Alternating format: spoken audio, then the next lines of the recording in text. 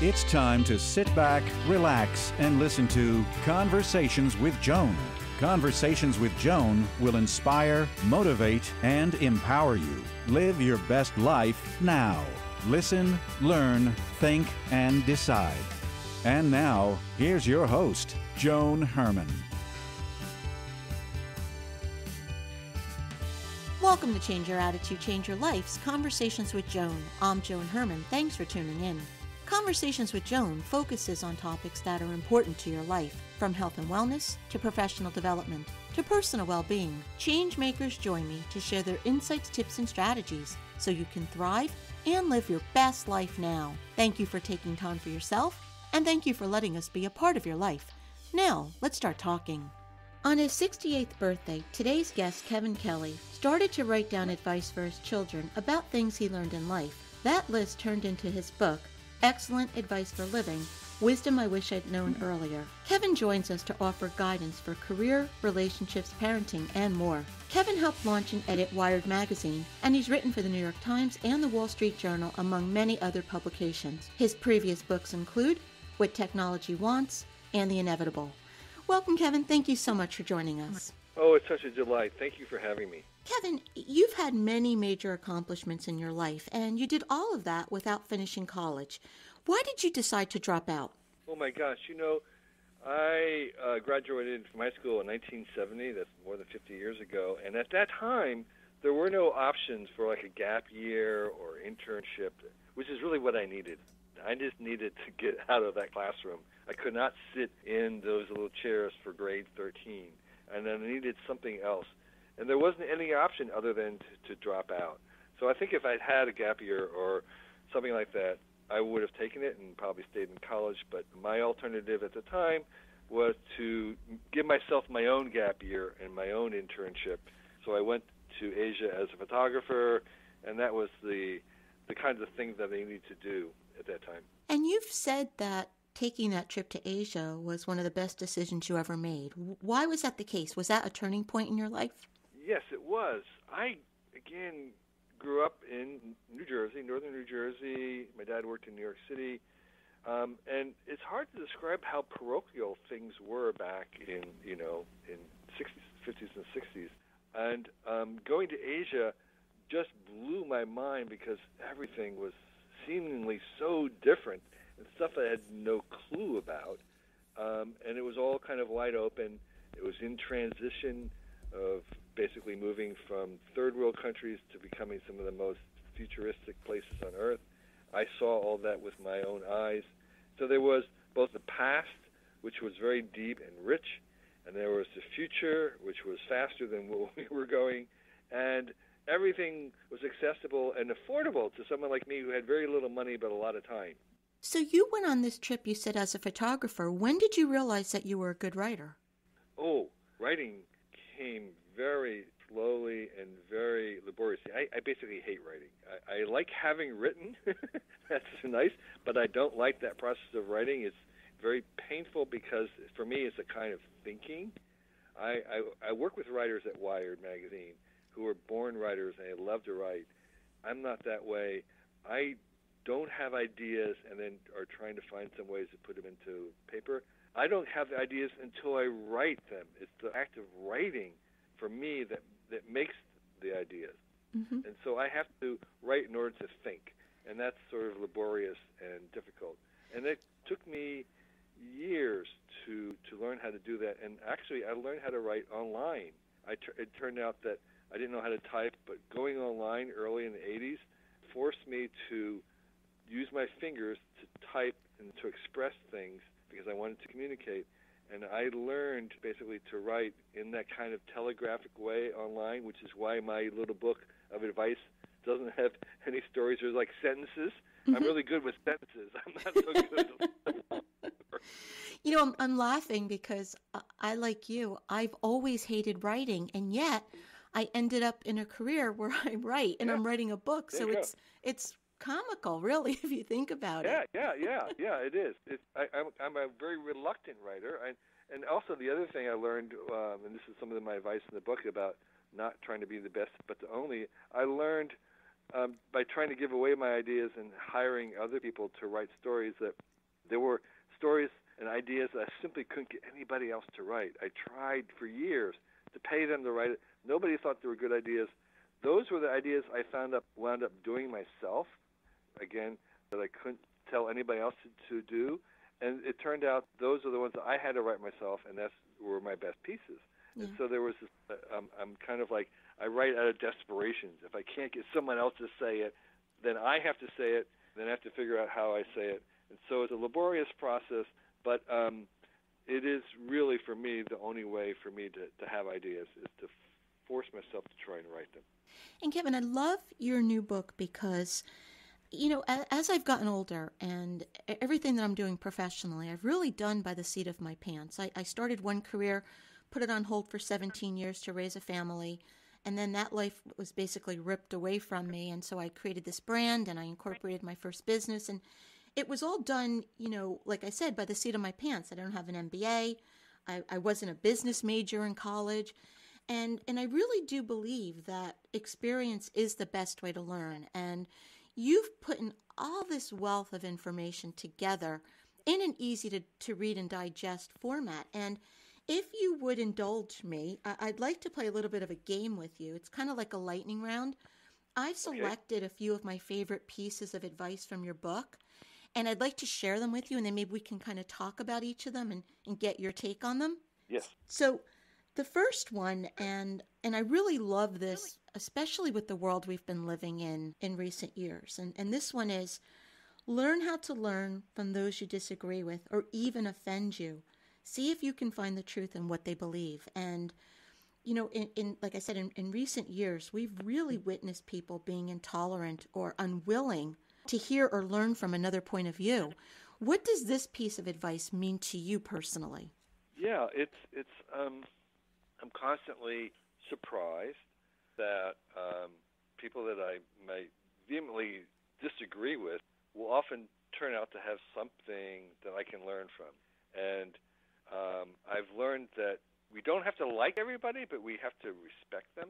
And if you respect the person, then that gives you a chance to hear what it is they may have. Because even though people may be fundamentally wrong, and there will always be something that we will agree on, and there will always be something that they believe that is true, no matter how much we think that's contrary. And so getting past that disagreeableness, that division, that will pay off. And it doesn't mean in the end that we have to like them. It just means that we have to understand that there is something we can learn from them.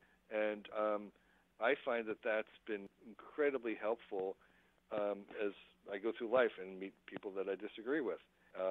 So another bit of advice in the book, which is that you don't have to attend every argument that you're invited to. It doesn't mean you have to argue with them. It means you have to listen and question and try to get to understand why they believe that they believe what they believe. And I think I have found that I'm not going to change the world necessarily, but I become better because I have listened to them.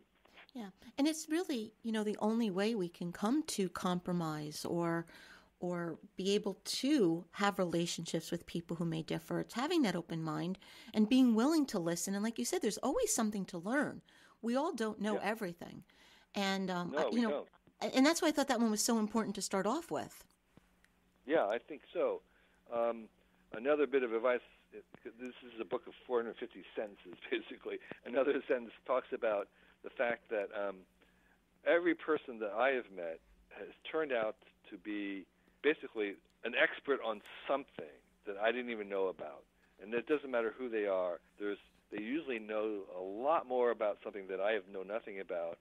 And it's not always obvious what it is. And if I'm sitting next to them at a party or waiting in line or whatever I encounter them, I make it a little bit of a game to try to find out what it is that they're passionate and expert on. And it's always amazing. And they just light up when they get to share what it is that they know more about most people. And again, it's not obvious what that will be because it's often not what their job is about. And so, Kevin, here's another one. If we all threw our troubles into a big pile and we saw everyone else's problems, we would immediately grab ours back. And, well, you know, and this was actually really true in my life because I had gone through a lot of trauma, as I said, years ago. And I remember one of the first interviews I had done during that time was with a woman who was a quadriplegic. And I remember going home after speaking with her, really saying to myself, like, what is wrong with you? You know, it puts things into perspective. We all have problems, but I think when we focus on someone else's troubles, it really helps us to see that we're not alone. We're not alone, and in a curious way, our problems are suited to us, and other people's problems are not suited to us. This is why you kind of want to have your own problems, the problems that you have, and so it is true that's another reason for listening is if you listen to people, you begin to have an appreciation of where they're coming from and what they're dealing with. It's like, I don't want that. I'm glad I have the problems that I have. All these pieces of advice, while they're written alone, as you can see, it's such a great way to live because they tie together. You're talking about listening to someone, but now you're dealing with problems, and everything that you're teaching us, it ties together to a higher way of living. Yeah, it does. And most, I don't want to assign too much weight to these. These are aphorisms, little proverbs. I've tried to take an entire book and reduce it down to one sentence as a way just to remind ourselves, remember, mostly myself, these things to change our habits. So it's like, I'm just looking at this randomly myself. It's like, be prepared when you have 90% of a large project completed, finishing the final details will take another 90%.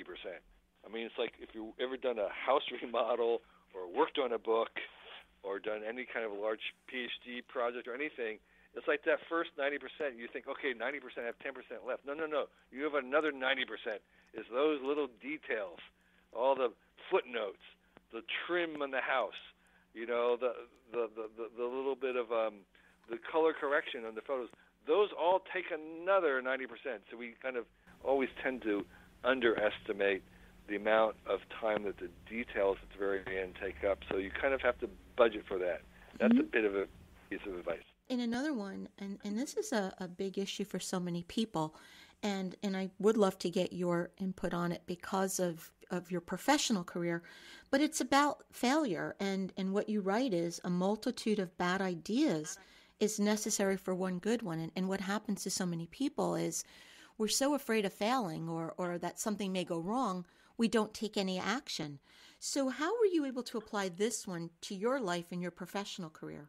Yeah, it's something I did learn at Wired, working on magazines, is that you really do need just lots of ideas, and most of them are not going to be very good, and you don't want to get hung up on the fact that you're producing mediocre ideas, because you kind of have to go through those to get to the good ones. It's really peculiar how that works. And if you watch any kind of a really innovative painter, like, say, a Picasso, there's documentaries of watching him work, you see that he's kind of like going through painting all kinds of mediocre and not very good paintings to get to the good one, because he just doesn't stop and it keeps going forward. And that's true for any kind of creative endeavor. There's a necessary stage of just producing things that aren't good, and you can't get hung up on the fact that they're not good. You just want to keep repeating it and trying to, what we say, fail forward, going further, failing better. And the professionals are basically people who understand that, that the only way to get to these really great things is to kind of iterate through stages of producing things that aren't so good in the meantime, and not getting hung up on the fact that they're no good, but just like going back and using that as a kind of a data point. I got that out of my system. I can go on to the next one and make it a little tiny bit better if possible. And so that is sort of, in my eyes, the mark of a professional, is someone who can go through and keep making stuff, and then also understanding that if they do have a mistake or a failure or something works, that they recover from it rather than having them stop what they're doing. And I've tried to eliminate the word failure from my vocabulary because I was one of those people for many years. And what I just tell myself is it's a learning experience, because what does failure really mean anyway? It's subjective. So it's just, like you said, it's a creative process. You start with something, you build on it, you alter it, but it's not the end of the road. No, it's not. And that's one of the reasons why almost anybody who knows and researches habits knows that doing things on a regular basis is really the only way to make anything great. And what happens when you do things on a regular basis, whether it's writing or song, or you're a musician, or you're an athlete and you're performing, or you're an X-ray doctor and you're doing diagnosis, you do it on a regular basis. And what that allows you to do several things is, one is that, as we said, it can generate the bad stuff enough so you can get to the good stuff. But the other thing that it does is that it gives you confidence that you can keep producing things so that you can give away and forget things. When you do it a lot, you come to understand that the more you do it, the deeper the well gets. That there's no sense of like, I'm going to run out of ideas or I'm going to run out of things because I'm doing something every day. You find the opposite, that the more you do it, the more there seems to be at the bottom. And so it gives you the confidence to like, oh yeah, that's an idea, I'll throw that one away because I know that tomorrow I'm going to have another great idea.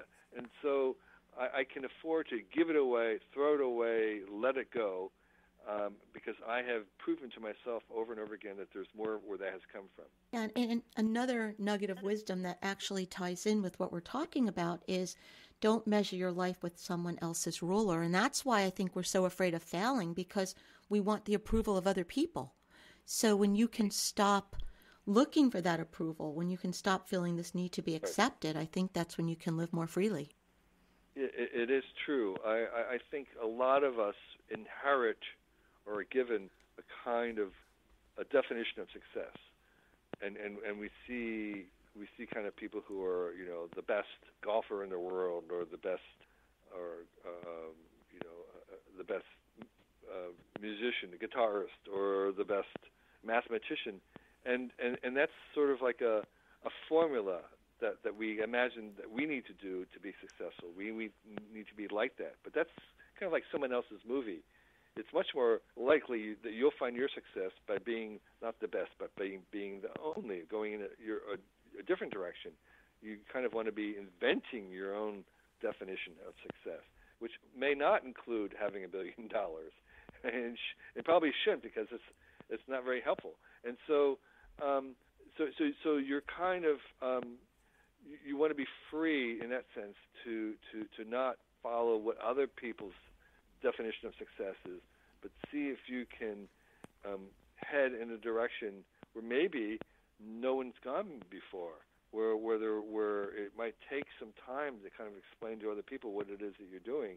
That's actually a good sign that says you're likely to find something that's best for you in that way. Mm-hmm. And so, Kevin, I just shared a few of my favorites with you. Do you have a piece of advice from the book that is your favorite? I know there's so many in there, but is there one that really stands out for you?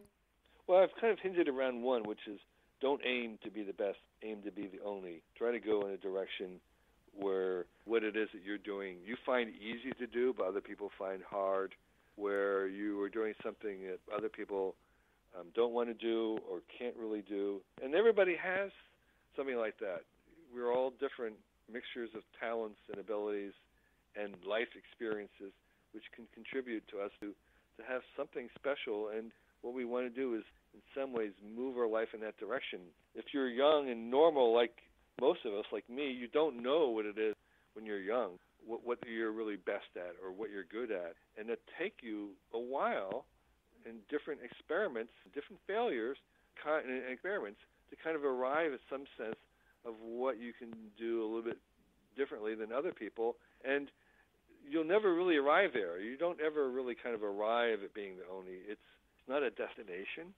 It's kind of a direction. You're kind of moving all the time in that general direction of trying to be something a little different. And so the bit of advice I would have is, like, if at all possible, try to work on somewhere where there's not a name or not the language for what it is that you're doing, because that's good suggestion that you're headed in the right direction.